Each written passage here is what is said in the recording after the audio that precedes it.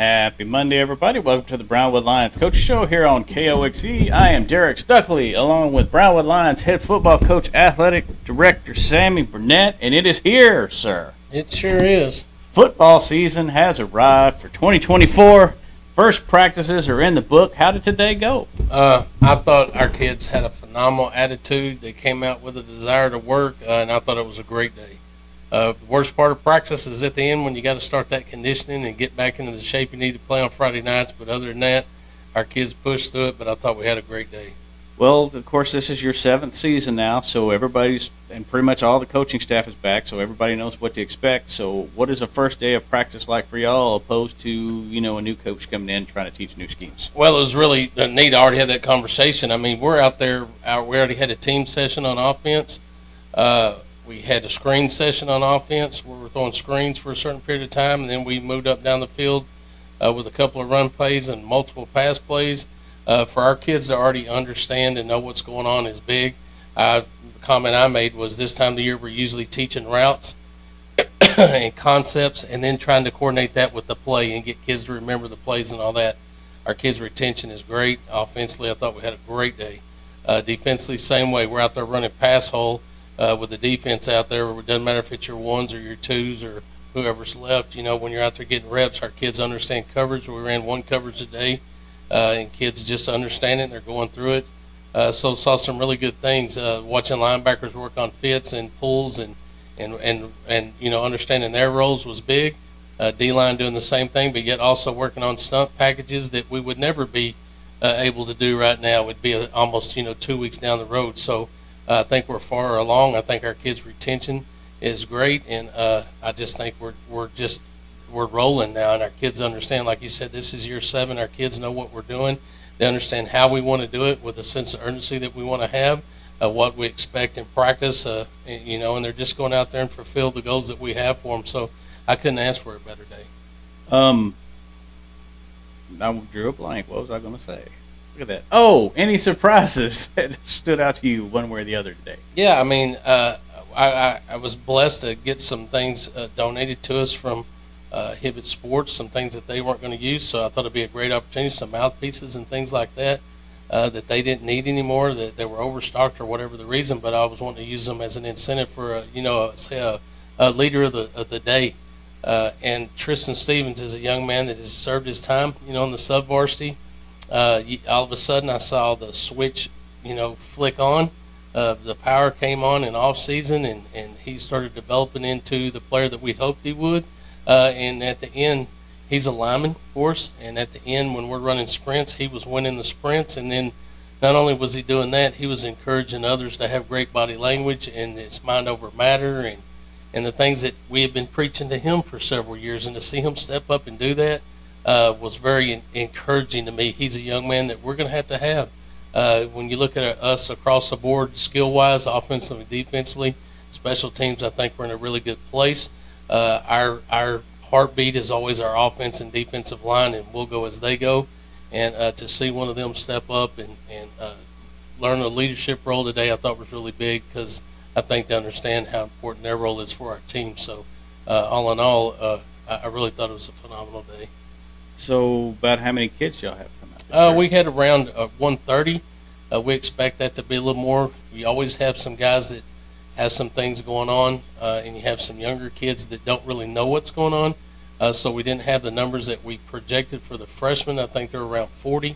I think they're going to have, possibly 10 more freshmen, and then a couple of sophomores, juniors that are on the JV. I think there's about 5 more of those. So we projected anywhere from 140 to 150. Right now we're probably sitting just a hair over 130. Of course, y'all are on the field for a few hours, but a lot more goes into a day of practice than just that. So kind of talk about what else happens other than on-the-field work. Well, we get them there early. Our kids show up early. They make sure they have their equipment needs taken care of, their injury needs taken care of with Doc. Then we get on the field and we practice. Once practice is done, an example, we'll go straight to on days when there's not a weight day where we throw in the weight room, we'll go in with our kids and show them film of that practice so they get immediate instruction for improvement for the next day.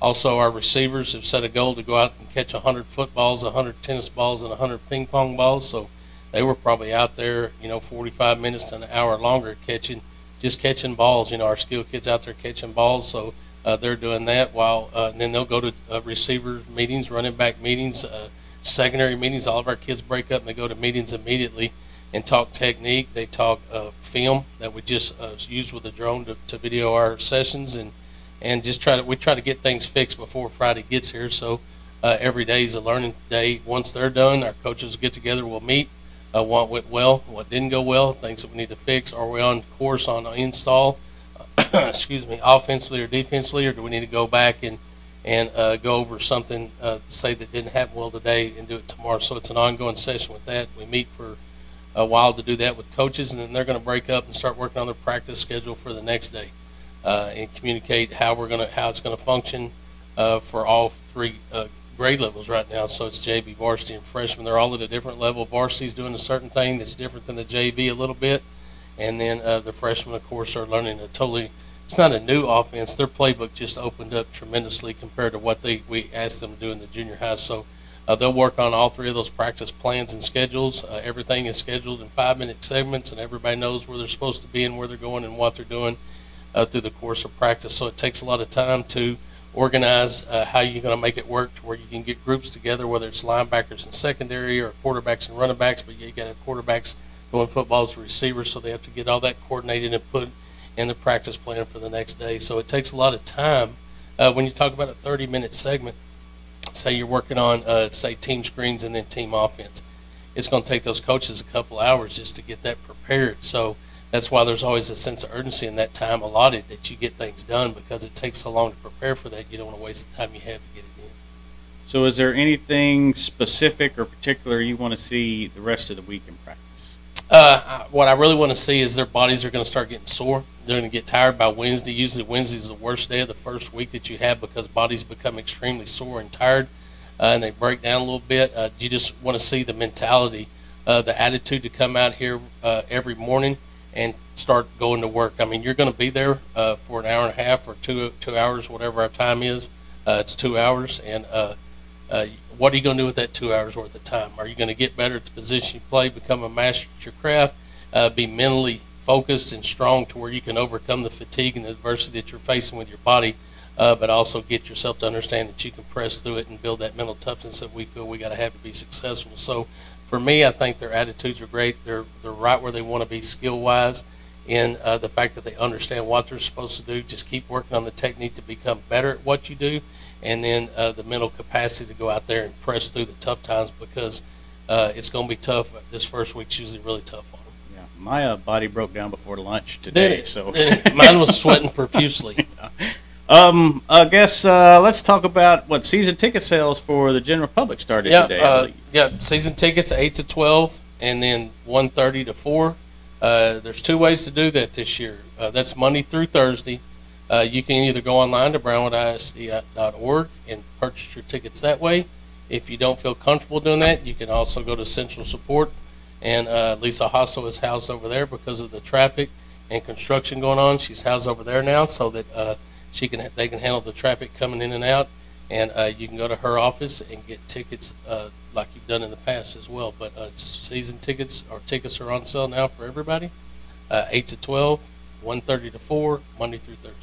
All right, and of course volleyball also got started today. Yeah, got to speak with Coach Lovelady. Very excited. She has right now right around 60 kids, so a good problem to have. We started working on maybe finding developing another team, finding a schedule for them, give them opportunities. I don't believe in cutting kids. I think if a kid's willing to come out and go through the practice and do everything we ask them to, handle themselves in the classroom in a way that we feel is adequate for the athletic program, we feel those kids should have an opportunity to play. So very excited for her. She's excited with the talent level that she has coming in, and the fact that she has great numbers. So with that comes the problem. Well, now let's work on another schedule for them, whether it's a JVB or whatever that may be, to where our kids have an opportunity to play. They may not have a full schedule because they play 30 games. You may only be able to find 10 games for them, but at least they'll have an opportunity to play games. And then the other option that we have that has worked real successful for us, or for me in the past, is you play them on a Wednesday night. you split the ladies up or the men up, whatever sport it is, and you put them in a maroon jersey, a maroon uniform, and a white uniform, and we play a game. So that they're going to get reps. The parents get to come in and watch the game for free. Our coaches usually officiate those games, and they go to work, and as competitive as it can be, they're still working on developing their skills that they need to be to get to the next team that they want to be on. So I find that very productive. So there's a way to fill in games too. But if our kids, our attitude, or my mentality is, if a kid's willing to come to practice, and they're willing to do the things that they're supposed to do, then they've earned the opportunity to play at the sub-varsity. So for us, I think that sub-varsity games are important for kids to play. On the boys' side, in football, we have 4 teams, and that's the same thing. It gives kids an opportunity to continue to grow and develop that may not have matured at the point that they want to yet. So, I was a late bloomer. For them to have an opportunity to continue to sharpen their skills so that they can get to the next level and get to where they want to be at. I remember when I moved back, I was put on the B team because I wasn't known as well at the high school. I was gone for 2 years and came back, and I was on the B team, and thank goodness, because I got to play 10 games, and when the next year came around, I got to play a couple of games on the A team, but the next year came around, I was prepared to make the team and had an opportunity to do that, and I did. But if I would have sat on the bench and did nothing for 10 games, I wouldn't have had the skills that I needed to be successful. So I think it's important that our kids get opportunities to play. We're going to do everything possible that we can to give them an opportunity to play and not just go to practice and go to a game and sit on the bench. Our policy is as well, if a kid's on the JV, they're going to play. At some point in that game, they're going to play. And I don't mean for a minute and a half or whatever. I mean they're going to get in the game and they're going to play. So to keep your roster smaller, to give kids more playing time, I think there's a great avenue in trying to pick up some more games. We'll call Abilene, we'll call San Angelo, we'll call anybody else that may be looking for some games and pick them up here or there the best we can. But yet we also have the opportunity to play them at home and let our coaches officiate that. And like I said, they're going to dress out, and it's a game, and we're going to go try to win that game. And the white's going to try to beat the maroon or whatever it may be. But it's a great problem to have. I'm excited for because that type of numbers is huge, and we've really been trying to grow the numbers in our girls' programs. Well, speaking of playing games, tennis starts their regular season Thursday. First 2 matches. Absolutely. Coach Hutchins is the new head tennis coach. He's doing a great job with them. He's dotting his I's and crossing his T's and trying to make sure he learns the paperwork side of that. I submitted his eligibility forms today to the DEC so that he has his eligibility list out there. And I'm like, Coach, you don't have to do these until your first match or whatever. He's like, Coach, it's right around the corner. I'm like, holy moly. Yeah. I had no idea they were starting so quick. But, yeah, we're full force. Cross country's going and running and getting after and get ready to do their thing. And not too much longer later when school starts, we'll get our spring golf teams going too. So we're full swing. Yeah, and tennis plays Thursday at Mineral Wells. They've got Fossil Ridge at 9 in the morning and Mineral Wells at 1:30. So. Yep. Yeah, it's here for everybody. It is. It's for everybody, so it's a good time.